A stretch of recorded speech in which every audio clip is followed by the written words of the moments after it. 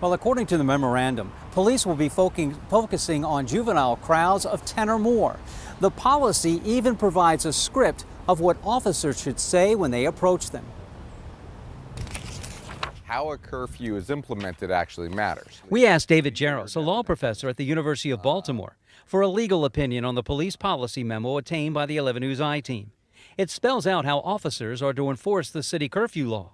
He immediately said there are some red flags. There are equal protection concerns in a city like Baltimore, that if the police are enforcing the curfew in only parts of the city, if they're not looking for roving bands of teens in an area like Roland Park, which is predominantly white as opposed to poor areas of the city, that raises serious concerns. According to the policy, if officers spot a crowd of 10 or more kids, they must activate their body cams before approaching, contact a supervisor, and call for backup.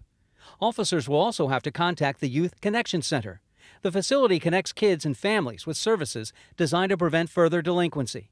Police will then make 3 consecutive voice announcements, if necessary by a bullhorn, to tell the kids to vacate the area. Research seems pretty clear that these kinds of curfews don't enhance public safety. The policy reads only minors consenting to be transported may be taken to the center.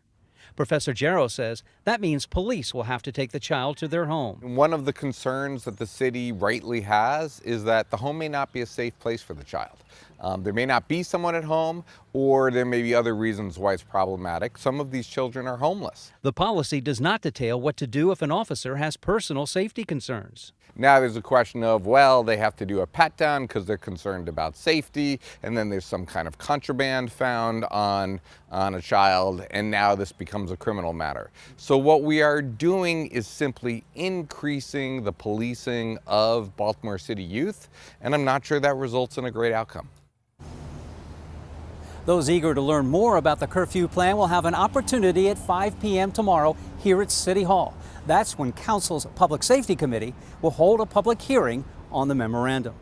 Reporting live from City Hall, David Collins, WBAL-TV 11 News.